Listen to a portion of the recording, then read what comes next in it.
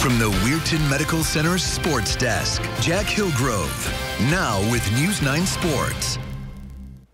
Good evening. A triple header of high school hoops tonight in Steubenville for the Watney's Classic, and the nightcap between the Big Red boys and Weir High became an instant classic. Two prolific guards in this one, with freshman Santino Haney of Big Red and senior G. Cross at Weir High, and they did not disappoint. Weir High up 2 at the break. This in the third quarter. Trey Wiggins knocking down the 3 for the Big Red. He had 9 points. That puts him up 6 halfway through the third, but the Red Riders would stay hot as Malachi Strohmeyer knocks down the triple from the corner. He had 15. A 4-point lead for the home team heading to the fourth.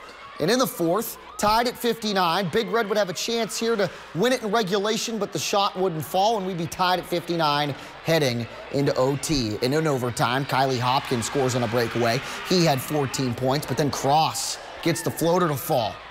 66-63, Weir High, under a minute left in OT, but on the next Big Red possession, Haney stepped back, fouled as he shoots a 3, and he would make all 3 from the line. We're tied at 66 after Weir would make 1 free throw to go up 1. Haney drives, lays, and scores. He's fouled with 0.3 seconds left. The bucket is good. He would miss the free throw, but it wouldn't matter as Big Red wins in overtime 68-67. Haney and Cross, the players of the game. Haney finishing with 21, and Cross led all scorers with 41 points. What a matchup. The second game of the day, the Big Red girls taking on the Steubenville Central girls. The Lady Crusaders led by Ella Maragos. She knocks down the 3. She had 15 points, but Big Red would get the triple working on the other end. Good step back move here from Maddie Chris. 3-ball good. She had 9 points as well.